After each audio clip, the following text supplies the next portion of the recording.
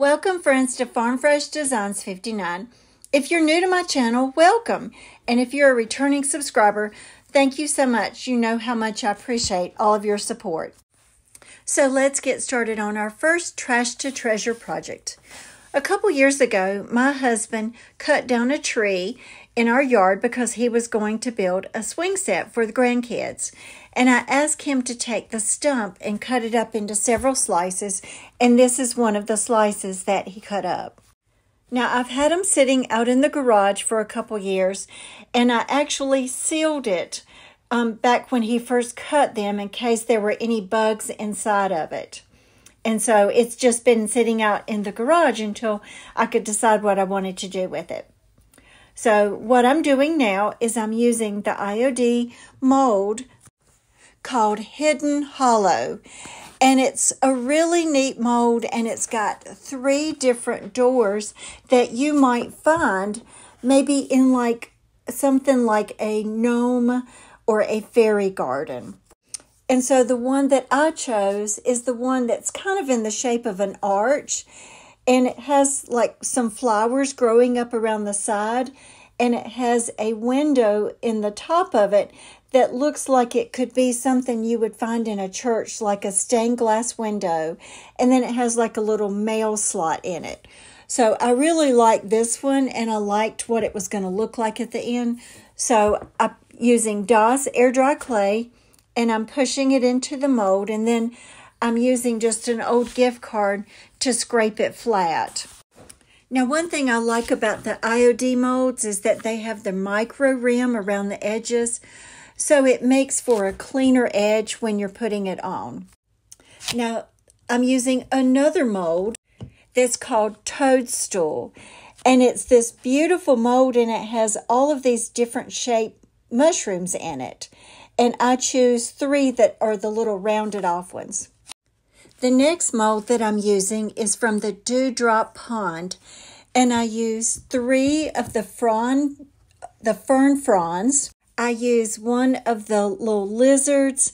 I use one of the frogs. I use a ladybug, and I think I use what would be called like the little slug.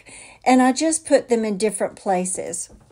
Now, I want to mention that sometimes with like the little lizard, you have to be really careful with the feet because they're so tiny. And so if you've got something that you're using air dry clay on and it's a really skinny little piece, one of the things you can do is to put it up in the freezer, and it sets it up to where it gets just a little bit crusty after about 15 minutes, and it keeps those little pieces from breaking most of the time. Now, I have decided where I'm going to place all of the different pieces on that tree stump, and I'm putting them all down with Titebond glue. So let me tell you about the colors that I chose.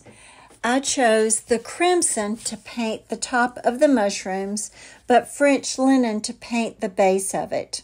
The fern fronds, I used Dixie Belle Kudzu. And with the frog, I actually used a couple colors. I used collard greens and stormy seas. And I used some folk art colors that were more kind of an apricot color on the flowers on the door. And on the door, I also used Truffle by Waverly. And then I also later on found like an old, it's like a cake fondant mold that looks like brick that I put up underneath the door. So I used a lot of different colors on it. And then once I got everything dry, then I used some Waverly Antique Wax and brushed that over it to kind of give it more of a muted effect. And then I also used the antique wax actually on the tree stump so it would all be dark. And then I went back over it with white wax. Now that's a lot of work for this little scenery, but here's how it ends up. Tell me what you think. Oh, and I also put some butterflies on it. Now, I'm participating in a Trash to Treasure DIY, co-hosted by Rustic and Lace, DIY, and co-hosted by 6 Kids and a Glue Gun and Crafty Hints. So make sure you go out and watch all of those amazing creators. My next project is the top of a pretzel and peanut butter lid. My husband eats a lot of those, and this is just an old plastic lid that I thought looked like something I might could use later on. So I painted it all white, and then these are some of those little knobs that are flat on one end that I'm using as feet. And I'm going to actually make a riser out of it, and then I'm going to be adding something to make it look like it has a cloche on as well. But it is the lid off of a plastic container. And so that truly is trash to treasure. So I'm painting it all white, and I'm painting it on the top, on the sides, and on the bottom, and I'm painting the legs. Now, later on, I will add a trimming mold from IOD to go around the edges of that lid to kind of fancy it up a little bit. But it's something really small, and I have a vendor booth where I sell a lot of my crafts, but because this is just basically a plastic lid, this will actually just be something that I keep at home. But I like to have little risers around the house to put different things on. And even though it's just a plastic lid, it's very sturdy, especially when you add those wood legs to it. So tell me something, do you like to use risers around your home? And if so, what sort of things do you like to put on them? Do you like to put little figurines, or what all do you like to do? Now on this, I'm using Dixie Belle Voodoo Gel Stain in the color Tobacco Road. And I thought because it was just a little plain, instead of just keeping it all white, I would add just a little bit of like antiquing to make it kind of those details to kind of stand out.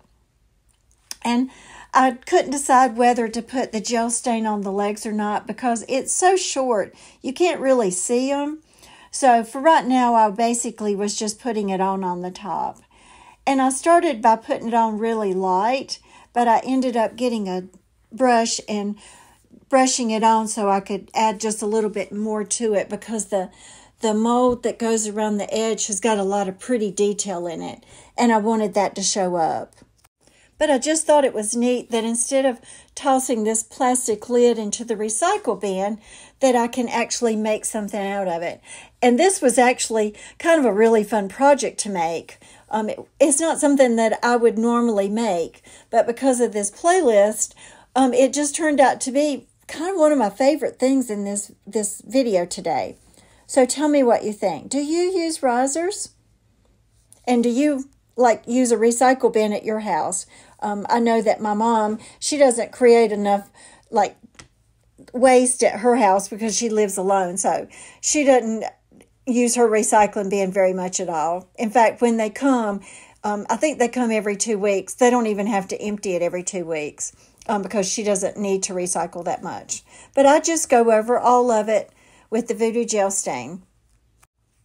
Now the little glass part is just a little vase that I got at Dollar Tree, and I'm adding one of those little knobs to it. I painted it so it's going to make it look like it's the cloche that would sit on the riser, and I'm using Titebond glue to put it on, and it's just something that makes it just a little extra pretty. And then to display it, I just tie like a little piece of lace around it to just add a little bit of extra to it. You could also put a transfer on it, especially if you were going to use it at Christmas time. And you could put a Christmas transfer on it and put like a little Christmas tree inside of it. But this is what it looks like. It's kind of cute. It's just a small, but I really like it. So if you're enjoying the video, make sure to give me a big thumbs up and subscribe to my channel if you haven't already. Now, my next project is just a piece of wood. My daughter and her husband built a house last year, and a lot of the wood that the contractors were using, the scraps, they just threw it in a big pile. Well, I'm not going to let good wood go to waste, so I went digging through that pile, and he let me have as much as I wanted.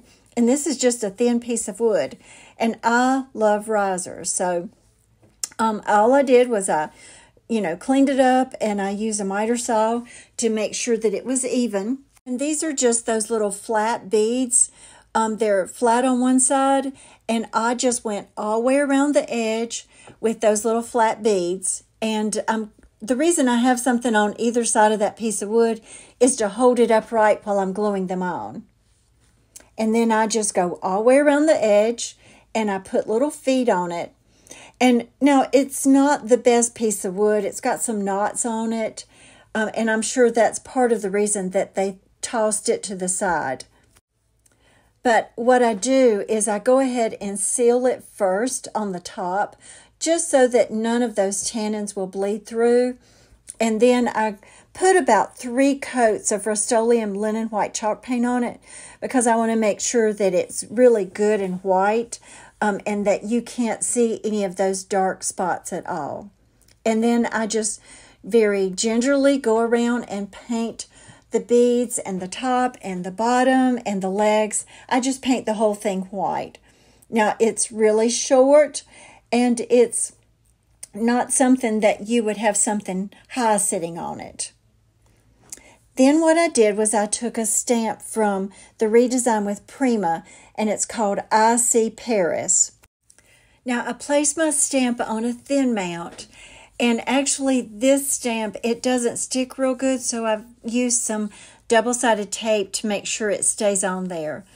And I'm stamping it with StazOn ink, and it's a really pretty stamp. And it's a garland that goes around, and it has a bee on the inside, and the script writing underneath that says bees and queens. So I go ahead and stamp all the way around and make sure that I've got a lot of ink on it.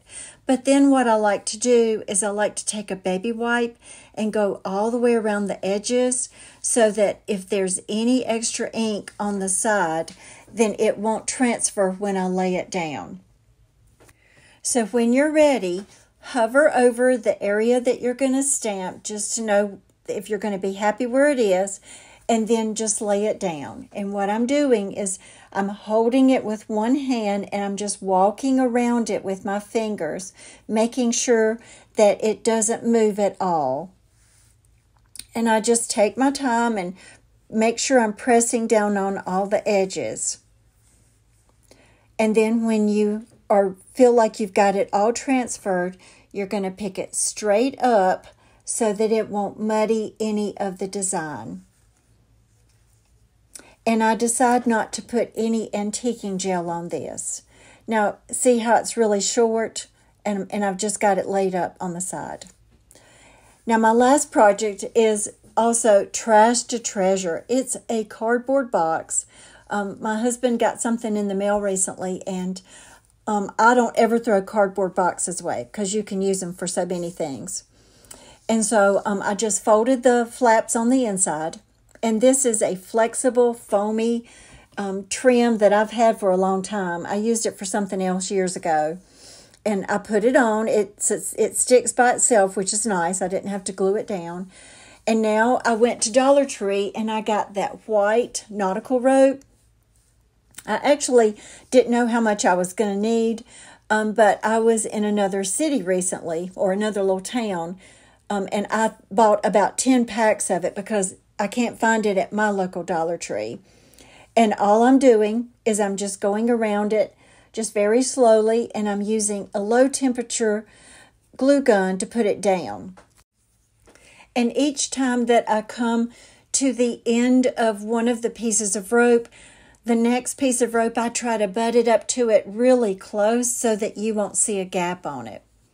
Now, when you buy that nautical rope, the ends of it have tape on it so that it won't fray. And so one of the things that I do after it's all done is I just very easy try to cut that tape off, and then I go back with some clear glue, because when you cut that tape off, it's going to ravel just a little bit, but I don't like the way that tape looks. So I'll try to cut it off the best I can, and then I'll go back with clear glue and then just put some of that on the edges to clean up that raveling part. And I just work my way all the way around to the bottom. Now, one of the things I thought about was dry brushing over the detail of that trim. But it's Debbie's DIY paint, which is water soluble. And so I was afraid that if I added some dry brush to it, it might kind of mess up with the integrity of that black. So I checked with my mom and she said to just keep it black, because looking at it, you can still see the detail on it a lot. And then once you get to the end, you just kind of wiggle that rope around and keep going. Now this is just an old piece of drop cloth that I just kind of laid in and kind of played with it to see what it was going to look like. And I'm just folding it in, especially on the edges, kind of like you would a gift when you're wrapping it. And then I'm just using a low temperature hot glue gun to tape it down. Because this, again, is not something I'll take to my booth at the vendor store. This is something that I'll use at home, because the grandkids are always bringing books in, and we just throw all the books in that box, and then we'll, crawl up on the couch and we'll just, read as many books as they want to at one time. And when my granddaughters are here, we read a lot of Fancy Nancy books because they really like frou-frou kind of stuff and anything princess. So this will be another box that we put children's books in, especially when we go to the library. Now, this is kind of tucked around in a little different spots, but it's okay because it's just something I'm going to be using at home. But one thing I will do is I'm going to spray that black trim to make sure that it doesn't come off at all, because it was kind of hard to get it to go well on that foam.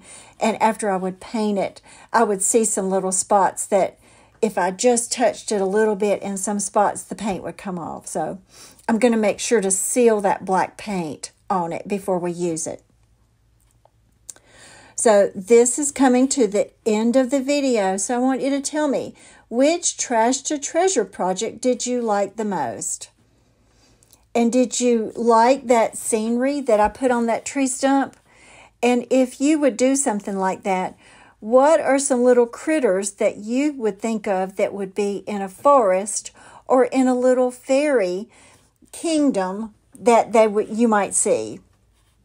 What kind of things would you use? So I'm just finishing it up.